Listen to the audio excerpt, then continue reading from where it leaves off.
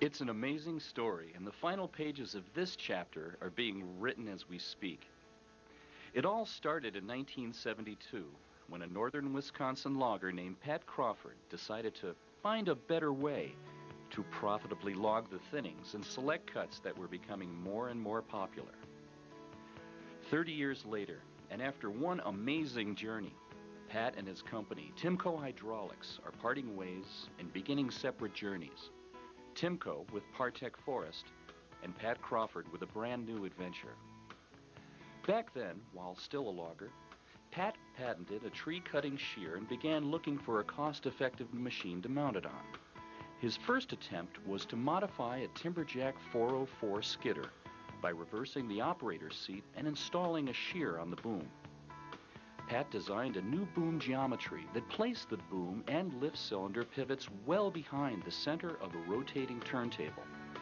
This made the boom's mass act as a counterweight, eliminating the large parasitic counterweight and tail swing. Pat made a rare appearance in this video showing the boom configuration and other features that made Timbco superior. Three specific things. Number one, to do tight selective cuts. This is classic footage with Pat using his patented pointer. No overhang. And because the boom will knuckle up, and it's possible to bring the cutting attachment almost against the cab. Therefore, a tree can be cut and rotated just about within the width of the track. This is terribly essential when it comes to doing tight selective cuts. Pat Crawford's success can be attributed to long hours, his built by loggers for loggers philosophy, respect for his employees, and a commitment to the local community. In this video clip, Pat is filming his son Kenny demonstrating the classic Timbco Tango, where the machine's leveling capability is shown. This routine, still today, can be seen at every trade show and demonstration and has become a Timbco trademark.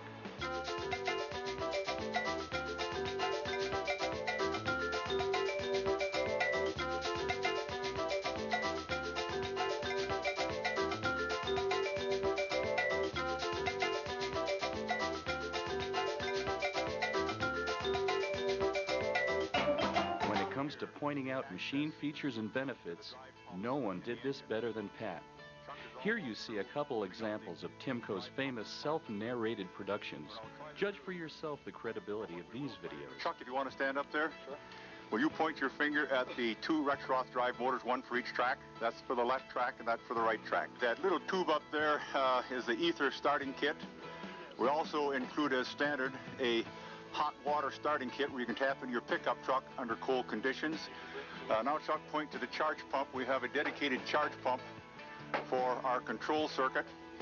And off right about that position, Chuck, would you want to point to the relief for the control circuit? That little silver, that's it right there. Here's a general idea of what the Timbco's up against. There's a big rock in front of him there. He's evidently trying to get that tree up there. And he's got a pretty good slope. He's got to be awfully close to 50–55%.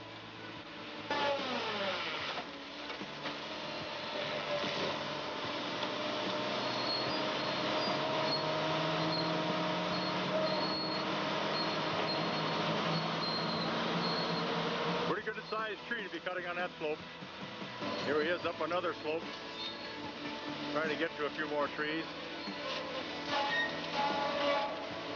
Strictly Timbco country here. Over the years, Timbco has achieved many milestones.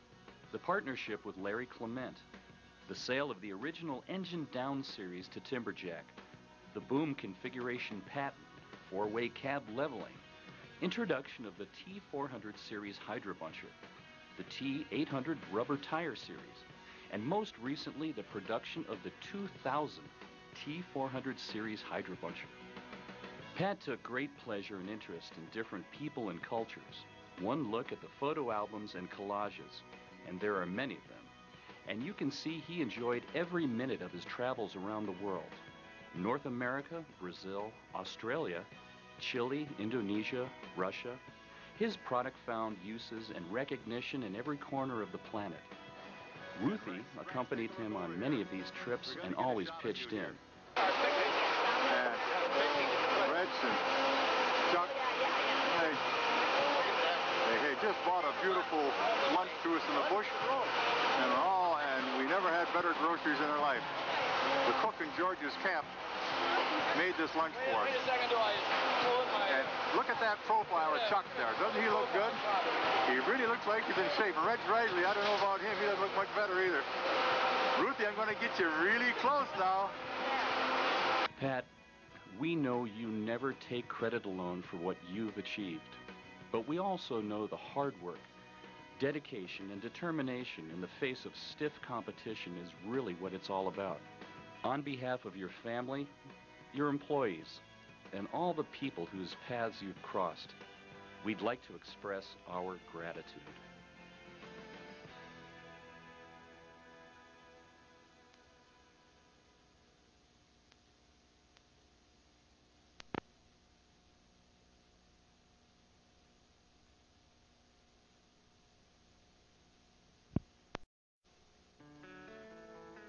It's an amazing story, and the final pages of this chapter are being written as we speak. It all started in 1972, when a northern Wisconsin logger named Pat Crawford decided to find a better way to profitably log the thinnings and select cuts that were becoming more and more popular.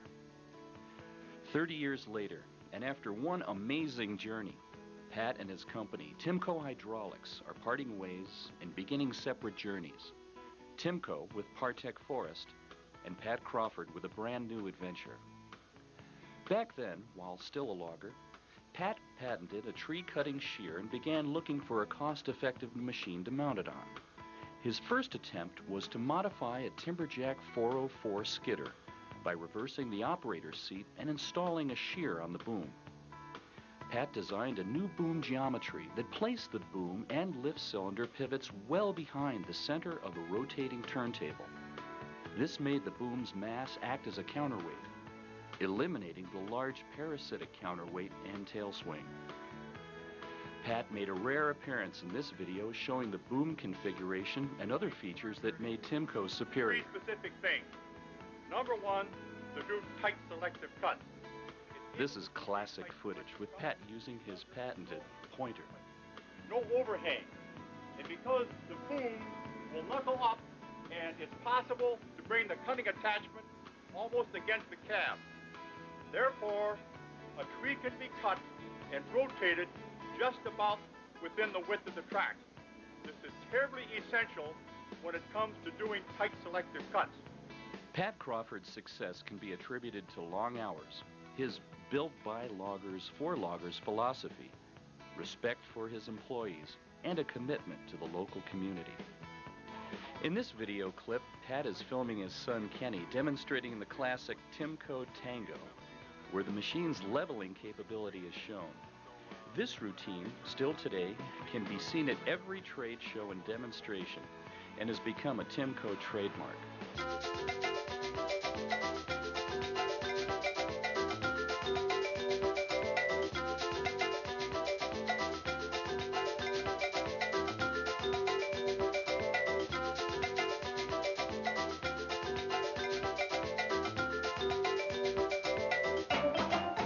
To pointing out machine features and benefits, no one did this better than Pat.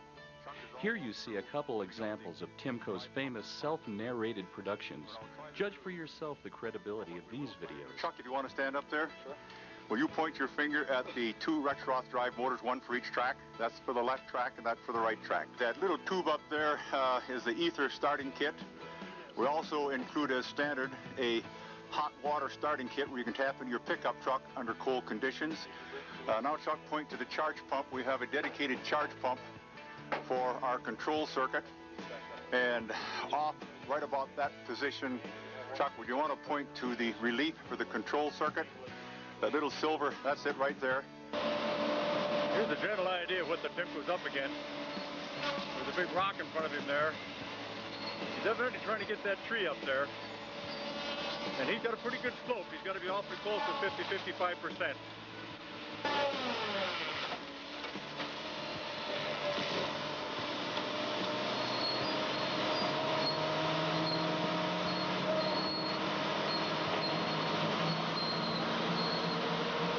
sized tree to be cutting on that slope. Here he is up another slope, trying to get to a few more trees. Strictly Timbco country here. Over the years, Timbco has achieved many milestones.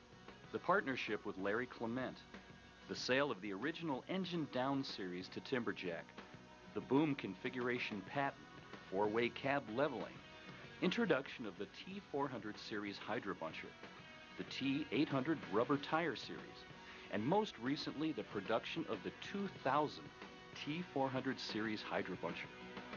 Pat took great pleasure and interest in different people and cultures. One look at the photo albums and collages, and there are many of them, and you can see he enjoyed every minute of his travels around the world. North America, Brazil, Australia, Chile, Indonesia, Russia. His product found uses and recognition in every corner of the planet. Ruthie accompanied him on many of these trips and always pitched in. Reds and Chuck, they just bought a beautiful lunch to us in the bush, and we never had better groceries in our life. The cook in George's camp made this lunch for us.